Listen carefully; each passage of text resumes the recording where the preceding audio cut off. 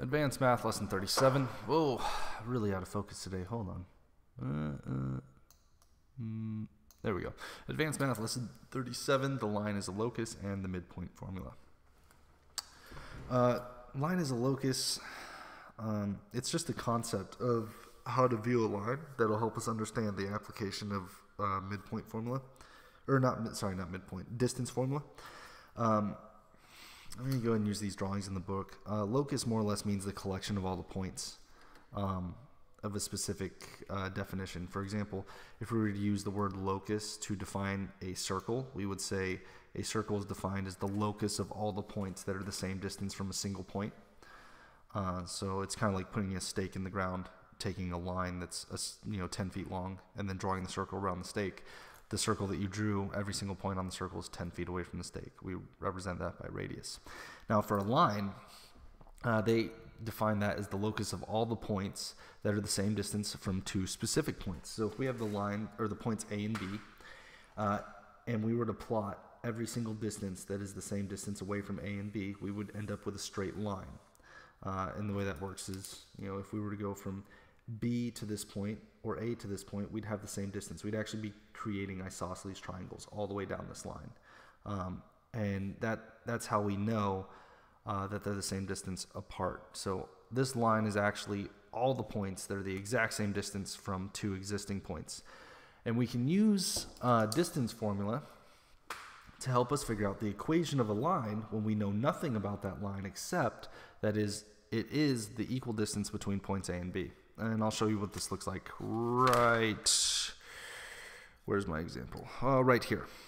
So on example 37.2, they tell us to find the equation of the line that is equidistant from the points 4, 2, and -2, -3. And then we need to write the equation in slope-intercept form. Slope-intercept form being our y equals mx plus b format. Now, if you remember distance equation back on page 252, there's 4 different ways we can write it. All we have to do here is take our points 4, 2, and -2, -3, and plug them into two distance equations equal to each other. So our first point, 4, 2, and then we've got -2, -3. So what I'm going to do here is I'm going to take two distance equations. I'm going to set them equal to each other in an equation, and I'm going to plug this value in here and then these values in here. Now you'll notice I'm missing a second x and a second y for this half, and that's fine. So I'll go ahead and I'll do x1, which is 4, minus x2, which I'll just call x because I don't know what it is. That's squared. Then I'm going to add that to y1, which is 2, minus y, which would be the y2. I don't know what that is. That's squared. So I take this point, I plug it into the distance formula as best as I can, even though I'm missing two pieces. That's one side of the equation. The other side of the equation, I'm going to do the same thing with these points. I'm going to take my x, -2, minus x squared, plus -3 minus y squared. So again, I'm just using distance formula twice. I'm setting it equal to each other, and then I'm going to solve this. So I have to be very good at my polynomial rules and my algebra rules. I'm going to solve this, and when I solve this and I write it in y equals mx plus b form, I will have the equation of the line in between. So the easy part is setting it up. If you can remember how to set it up, then you get into the algebra, which can be considered the hard part. And the hard part is I'm going to have to do a lot of foiling. So 4 minus x squared, if I FOIL the first times the first, I'm going to get 16, right?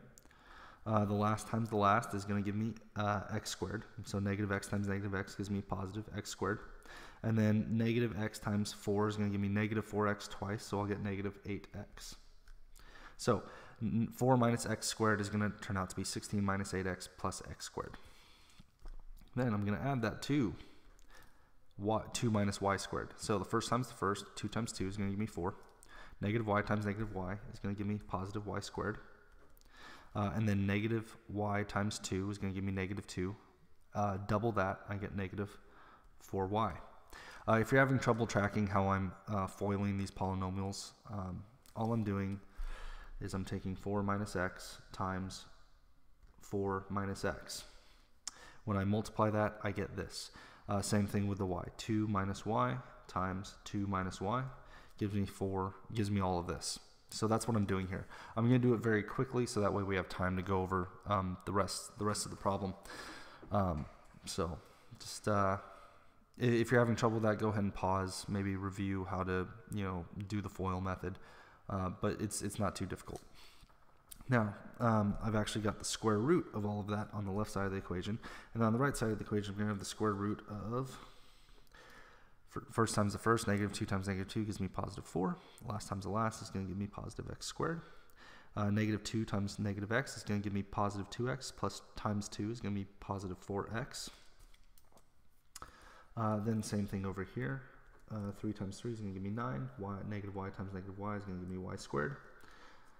And then negative 3 times negative y is 3y times 2 is plus 6y.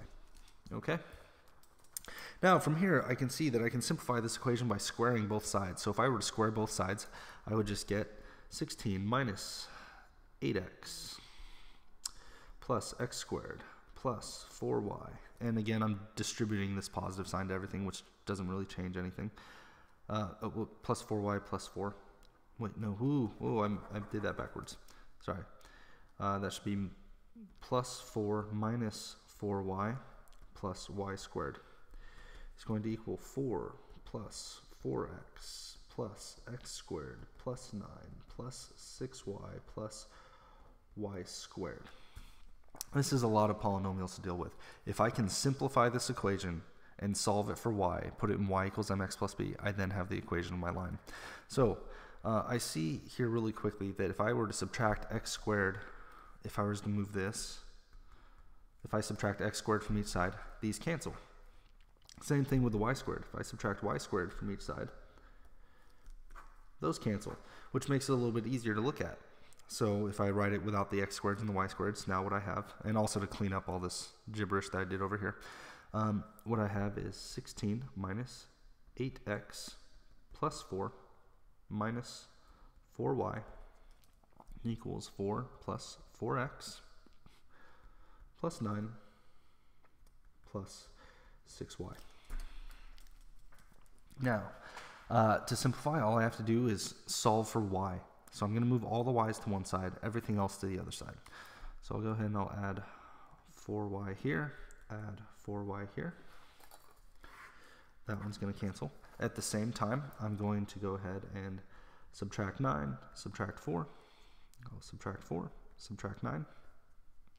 In no particular order.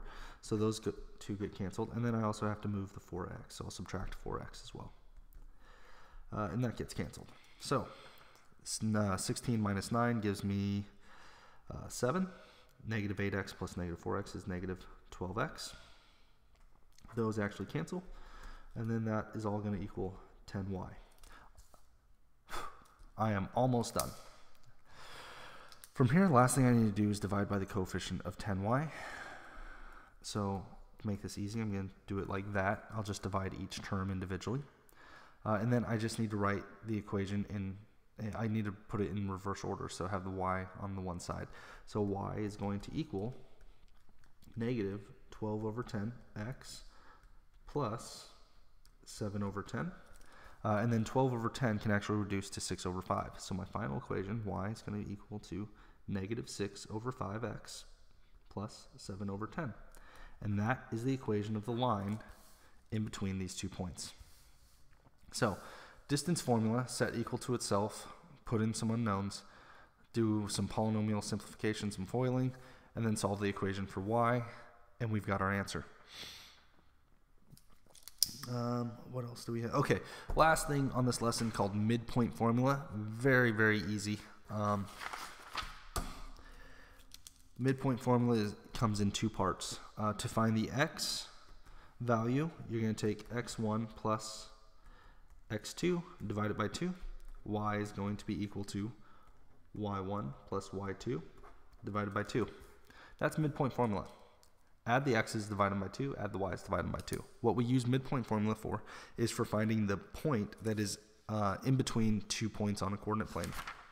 So for an example problem, if we are given the coordinates negative, I'll do this on the graph. Where's my marker? There it is. So we have 2 points. We're given the points Oh, that's the wrong marker. That one's all. Where's the one I had the other day? I had a better marker last time I did this. Where did it go? Somebody take it? I'm going to pause so I'm not wasting time. Found it. Okay. So I'm going to have the points of -2, 6 and 4, -10. And my goal is to find the midpoint between these 2 points. I do not have to graph this. I'm just doing it so you can visualize. So if I go to the first one, -2, 6, that's going to bring me all the way up here. The next one, 4, -10, takes me -4, -5, -6, -7, -8, -9, -10, all the way over here. And I got to find the midpoint between these 2 points. Yeah, that's actually a little bit bigger than I thought it would be. Okay. So you don't actually have to graph these. I'm just doing this so you can visualize. So the way I'm going to find the midpoint for x is I'm going to take x1, add it to x2, divide by 2. So -2 plus 4 over 2. That becomes +2. 2 over 2 is just equal to 1. Okay, so I'm going to be at 1 on the x-axis. So right there. Okay. And then for the y, I just take 6 plus -10, which gives me 4. So 6 plus -10, and then I'm going to divide that by 2, so that gives me 4. 4 divided by 2 equals 2. So it's just going to be 1, comma, wait, hold on, hold on, -4. I was like, I made a mistake. So that's going to be -2. Sorry, so 6 plus -10, -4, -2. So I go to 1, I go to -2. I was about to go up, and I was like, that's definitely not the midpoint. So if I look at these 2 points, point A and point B, I can see that I actually have found the midpoint right there. That is the equal distance between the 2 points. So midpoint formula is really simple. 1, -2 is the midpoint, and that would be my answer. All you do is take x1 plus x2 divided by 2, y1 plus y2 divided by 2. Those 2 points are our coordinates. Midpoint formula, super simple. If you have any questions, let me know on Moodle, and I will see you in class.